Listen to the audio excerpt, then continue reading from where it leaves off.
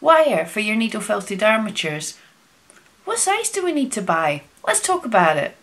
Hi, I'm Pam Duthie and it's a Wednesday, so it must be another needle felting equipment and supplies review. Every Wednesday I make videos just like this, so if this is something you're interested in, please don't forget, come back every Wednesday. And just a reminder, I'm not sponsored for any of this. If ever I am sponsored, I'll let you know beforehand. This is just my chance to show you what I've found worthy of purchasing over the years from my stash and what's not worthy. So hopefully it means I buy it so you don't have to. So although needle felted sculptures are so light and so strong, they don't actually need an armature. A great armature can really make or break a sculpture. It can help you get all your proportions just dialed in perfectly and help you be able to manipulate your sculpture.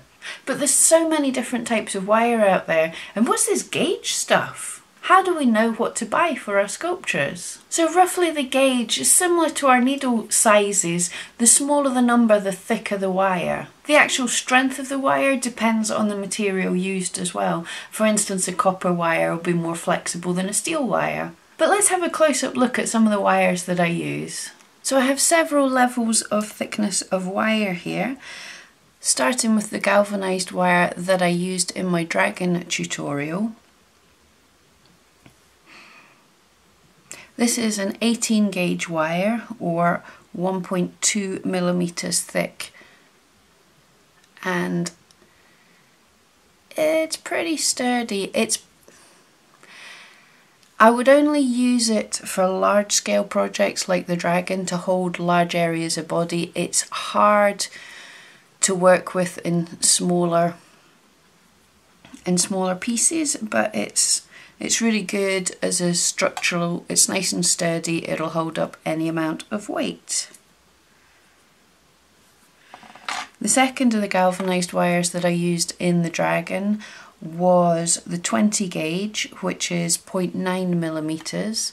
And as you can see, this is a bit more flexible, much easier to work with, but it still holds its structure fairly well. And we have my favourite wires to work with are the florist wires. These are wrapped. These are wrapped wires, which doesn't make any difference. I don't find a problem wrapping the wires myself, but these are a good bit more flexible. They won't hold up for a very sturdy structure, but it's enough for felting because the weight of the wool isn't very much at all. But they definitely do the job, but they're much easier to manipulate into all sorts of shapes. And another favourite for the very small structures, cheap, easy to get hold of, is the pipe cleaner. I don't know what gauge a pipe cleaner is. I think it's a completely different thing, but really easy to manipulate, but still holds its own a wee bit. And a cheap alternative, I don't know what gauge these are. They come in different gauges, but this is just garden wire that I got from a supermarket for £1 a roll. It's fairly flexible, it's pretty nice. It feels not that dissimilar to my florist's wire. Possibly slightly more flexible even, so it might be a even thinner wire that's in there. So another thing that people worry about a lot with a wire is getting some kind of product to get the wool to stick to the wire. Now I'm just using the green wire because you can see it better, so it's coated with a bit of plastic, but that doesn't give it any kind of sticking power. So I'm just making a very quick rough armature. This is kind of like the armatures I use for my small dogs. If you haven't had a look, I'll put a link in the comments and in the cards.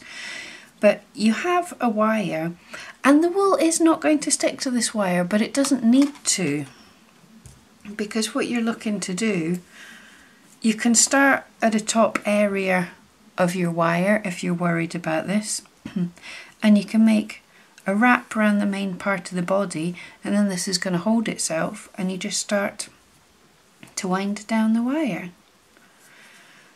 And if you keep a hold of this top bit and you're just nice and firm, the wool's just sticking to itself and holding on in a strand. It doesn't need any kind of special sticky products to make the wool sticky. it sticks absolutely fine. And then when you felt that all over, it's going to have it's basically going to be a tube of felted wool holding on to the wire. It doesn't attach to the wire, it doesn't stick to the wire, but it holds in place. Also, if you find it easier to wrap from the bottom to the top, that's not a problem either.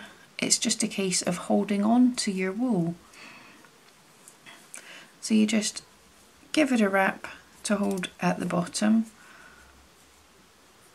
hold on to the base with your other hand, and just wrap all the way up, overlapping as you go. If you're holding on to the bottom, and then if it's a great long piece of wire, it'll hold a wee bit because you've gone nice and tight, and you can just move your finger up and hold on closer to where you're wrapping, and you can wrap perfectly fine.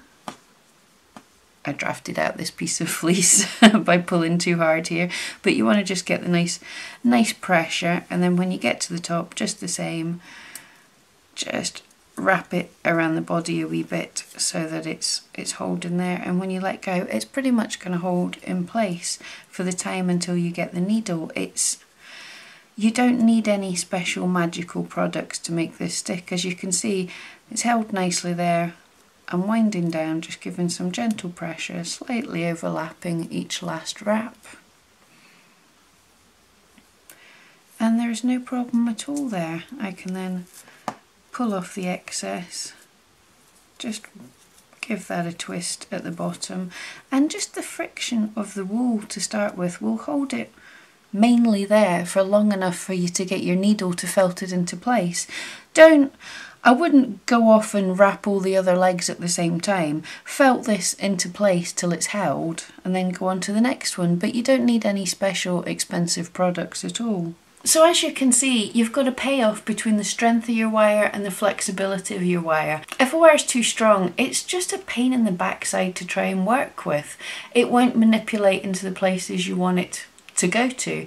If it's too weak, if it's too soft, then especially things like thin legs are just not going to hold their shape. It's really difficult to kind of keep the wire straight. So it's just finding a wire that you're happy to work with.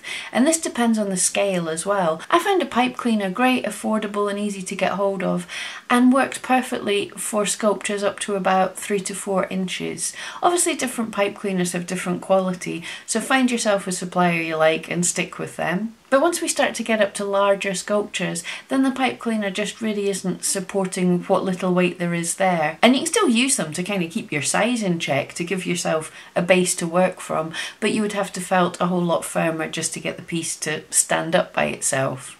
So then moving up to thicker, stronger wire, I find a 21-22 gauge to be really good, and florist wire I'm finding really convenient.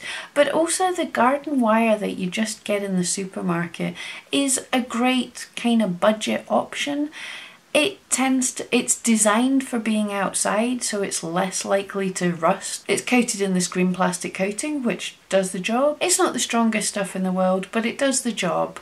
It's cheap and it's easy to manipulate into the shape that you want. 20 gauge wire is a good compromise. It's a little tougher, it's going to stay where you want, but it can be hard for intricate areas. So certainly if you were doing little toes or something, I would go with a much thinner, finer, softer wire for that. And your 18 gauge, only use that to stiffen up the main pieces of the larger sculptures. Even in my dragon sculpture, I only really used that for the whole length of the body, and then for the wings, everything else I used a gentler wire, and even then it was quite annoying, if I'm honest. So if that was helpful for you, don't forget, click on my wee face to subscribe. Check out the video that YouTube's picked just for you to watch, and come back next Wednesday. Thank you so much.